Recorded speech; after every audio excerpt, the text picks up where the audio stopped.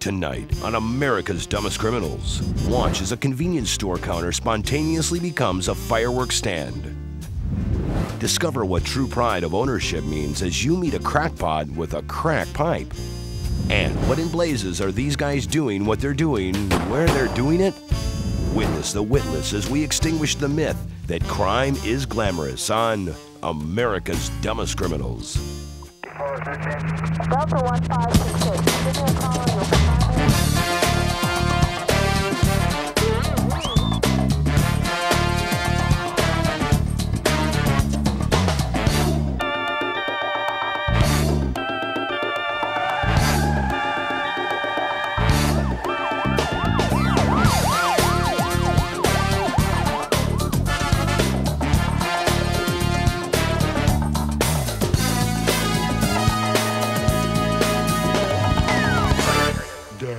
Now, welcome your hosts for ADC, Daniel Butler and Debbie Allen.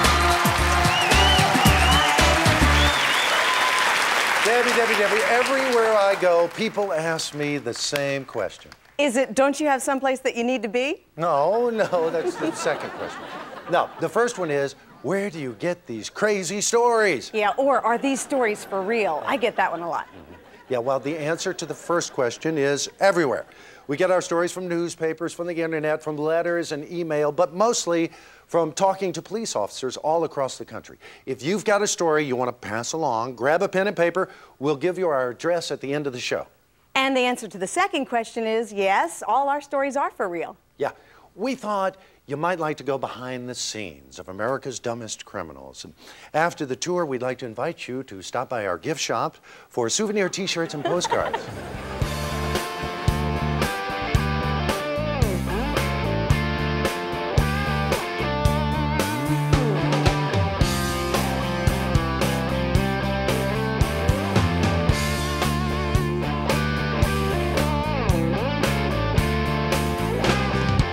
Whenever possible, we use actual video footage, like what you're about to see.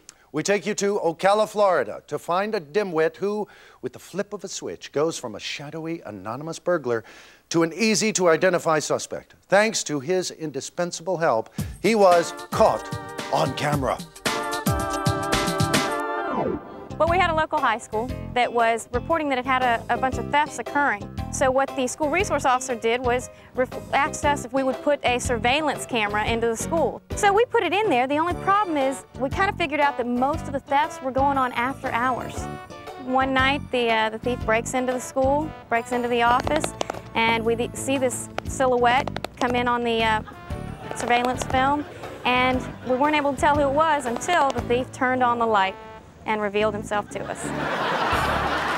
When Al Gore single-handedly created the internet. Oh, and I'm also fond of his other great inventions like penicillin, a better mousetrap, and sliced bread. He inadvertently created new ways for people to get into trouble. We've come across a story about a high school student who went from... You've got mail. To...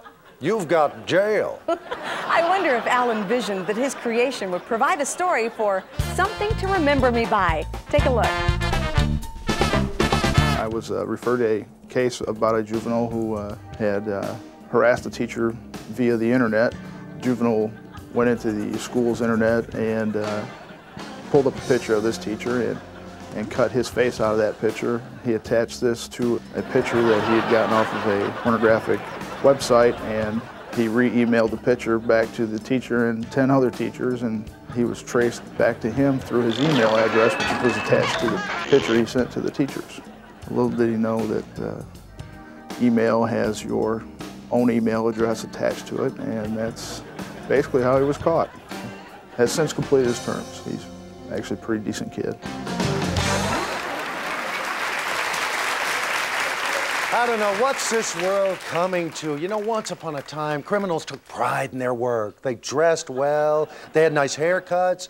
They wanted to leave the scene without a trace, you know? These days, they leave a lot more behind than fingerprints. If you need proof, we've got plenty of evidence left behind by crooks who were much better at stealing cars than covering their tracks. See for yourself. Officers were called to a car accident. A car hit a tree. When they got there, no one was around. They did find out that the car was stolen, though, and inside the car was a video camera. The proud thieves had videotaped themselves. Real stories of gangsters.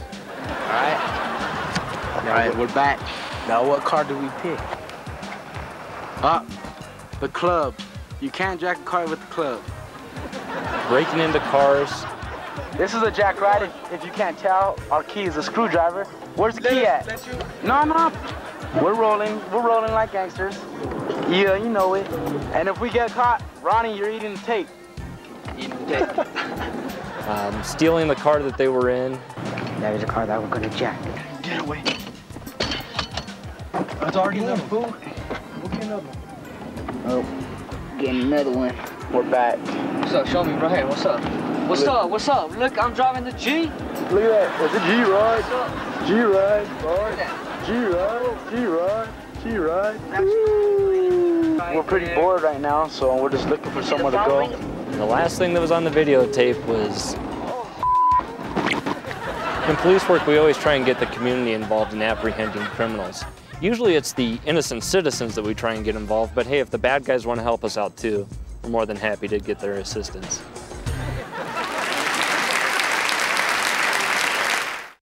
In Newport, Rhode Island, it's illegal to smoke a pipe after sunset. If the druggie you're about to meet had lived in Rhode Island, he'd have been in trouble on a nightly basis. You see, when officers cracked down on crack users in Alliance, Ohio, they thought they had hard evidence against one suspect. But he proved them wrong and right in a single action. It'll all make sense as you watch America's Dumbest Excuses. One evening, we were responding to a report of a suspicious person outside a residential area. By the time we get there, we realize this is a veteran of several break-ins, and he's a crack addict, which a lot of our burglars are. We know him. He knows us. As soon as he sees me, I hear something, a little ting. I see he dropped a crack pipe, and it's laying on the ground, and it's right at its feet. No, I didn't drop anything. I heard it hit the ground. I saw it come out of your hand. I didn't drop anything. What's that right there? Come on, level with me. You know, I saw you drop it. I heard it hit the ground. It's right at your feet. That's not your crack pipe. No, that's not my crack pipe. Look. This is my pipe right here. Under arrest for possession of drug paraphernalia, 2 counts.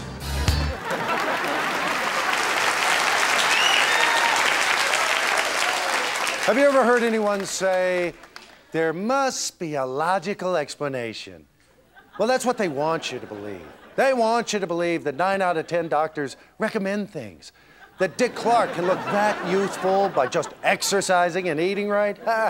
And that the Spice Girls could really sell that many records. Come on, get real. So go ahead, look for your logical explanation in our Blue Light special tonight, dedicated to Oliver Stone. And remember, the truth is out there.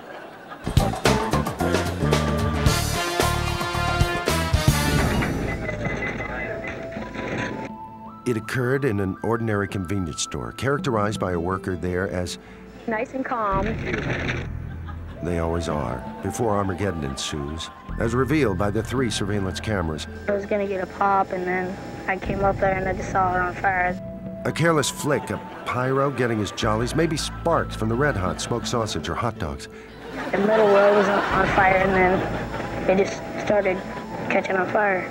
And I'm sure there's no significance to that. I was kind of shocked to see how high the flames were going, and just the way they exploded and the flames shot out. Like a fireball from an alien thrust rocket? A lot of people believe that somebody had to have been messing with them because it was too freaky of a thing to just start by itself. Like maybe time travelers or the FBI. I think they probably sat on the counter in the sun too long, and the window might have acted like a magnifying glass. Sure, that makes perfect sense. If you discount the markings left on the counter are a perfect map to the lost city of Atlantis. At any rate, a man from a neighboring business quickly extinguished the flames, and aside from some singed fuzzy dice and some lotto cards that now read Otto, order had been restored.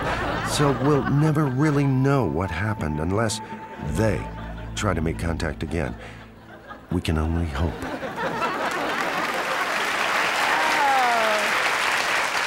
Had do you keep a crook from getting away? Well, a couple of police officers in Daytona Beach, Florida know the answer is found where the rubber meets the road.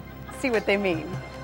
We're on patrol one night and we hear another officer gets involved in a car chase for a stolen car. We move into the area and eventually we end up being the lead car in the chase.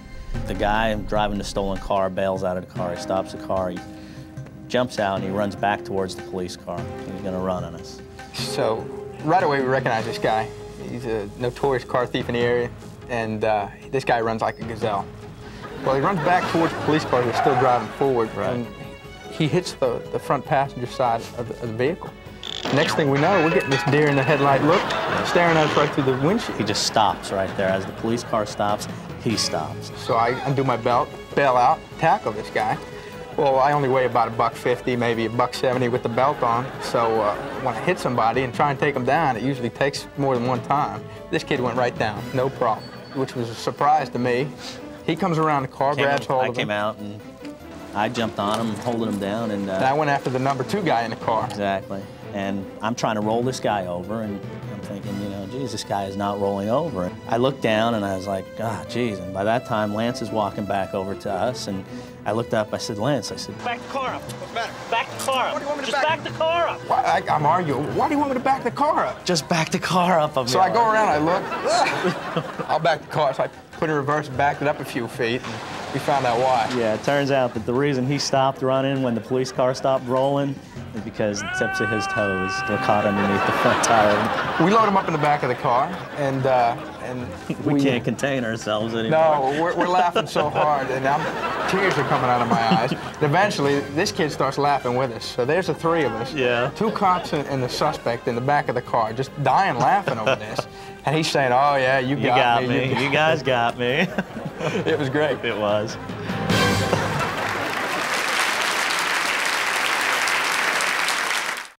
And now the news that sits like an oily film on the surface of humanity. Here's Daniel with ABC Headlines. It's hard to know who to trust these days. When a woman realized that she had been conned into driving the getaway car for a friend's bank heist, she pulled over and told little Ma Barker to hit the road. Now, desperate for another ride, the robber began waving at drivers, her hands filled with wads of cash. Well, yeah, a not-so-good Samaritan stopped and tried to wrestle the recently acquired loot from her. Finally, both the bank robber and the bank robber's robber were arrested. Say that 10 times. To show the perils of drunk driving, a radio disc jockey in Seattle attempted to drive at varying levels of intoxication on an obstacle course set up by police officers at a remote location. Just as the seriously sauced DJ was about to conduct one final test run, a car zoomed onto the course, passed a stop sign, knocked traffic cones in all directions, and drove on. When overtaken by an officer a few blocks away, tests indicated the driver was far drunker than the DJ conducting the test. Thanks for that living, breathing object lesson. Okay. A teenage girl in LA didn't think she needed a disguise to keep from being identified while robbing banks. Why? Because she wore a see-through blouse with no bra. Believing that it would distract attention from her face. But she was wrong, and she was flat busted. And that closes the file on ABC Headlines. News ripped from somewhere near the back of your local newspaper. Debbie? Here's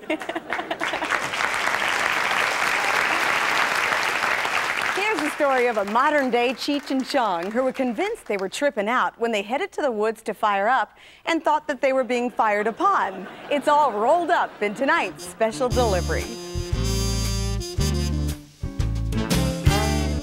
We have a police firing range. It has a dirt road that runs uptown. It's well-marked, police firing range.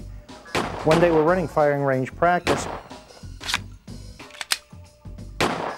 Well, these 2 guys drive up there in a car, park on the street, and sit down and start smoking a couple joints. One of our officers has to leave the firing range in a real hurry. She goes driving down the firing range road, and here are these 2 guys parked, doing their drugs, smoking their dope. The officer gets out, walks up to the car, and then it's all history from there. For you to fully appreciate the situation you're about to see, a little background information would be helpful. In years gone by, officers referred to the legal paperwork related to automobile ownership and operation collectively as licenses, plural. That may sound like needless exposition, but trust me, you'll thank me as we take a little drive to Chickasaw, Alabama. We had a sergeant who retired several years ago, and he was getting on in age, and he had a nice pot belly, and he was real slow talking, and that he never got in a hurry. He was always slow talking. He pulled over a person, a woman, for a traffic violation. He said, "Ma'am, show them to me."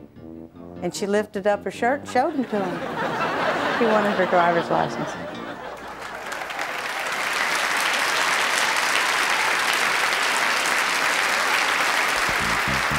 Now, let's look back at one of ADC's greatest hits. Let's see if we can understand the logic of this next blister brain. You're driving along in your van, and a cop pulls up behind you, signaling you to pull over. Having a guilty conscience for one reason or another, you immediately feel the need to flee. Already, we see a flaw in this plan. So, here we have the scene from the dash-mounted camera of the pursuing officer. Our logicless loser is heading up the road with all haste. But wait, here comes the brainwave. Why don't I just turn left here and drive into my ex-girlfriend's place? Literally. What was he thinking?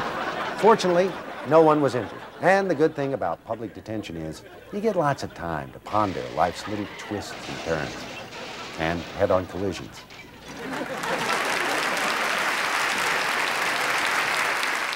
In Virginia, spitting on a seagull is not tolerated. I was on routine patrol, just driving down the road, and there was a truck parked beside the roadway. And I noticed on the passenger side there was a guy underneath it working on it. So I pulled up behind him and walked up beside the truck. And I noticed he was making lots of motions from under the truck inside. What this guy had done, he was hauling a load of dope, marijuana, and he had it inside of a gas tank. Well, he had put gas in the wrong tank. He had dual tanks. And by mistake, he had put the gas in the gas tank that his marijuana was in. And he just pulled over to the side of the road and was trying to save the load. Well, he's taking kilos out of the gas tank and set them up on the floorboard. And as he pulled out to set one up on top of the floorboard, I just took it from him and said, "Thank you." There's 140 pounds of marijuana. If you've ever had reason to visit an emergency room, you know that they practically bury you with paperwork before they scope out your problem. Yeah, I've always wondered how your mother's maiden name could be responsible for appendicitis. You know? Our last story tonight shows what happens when a guy on the lam takes full disclosure too far for his own good. If you don't believe us, just ask the Deputy First Class, Gwen Jones. She'll tell you, we're not making this up.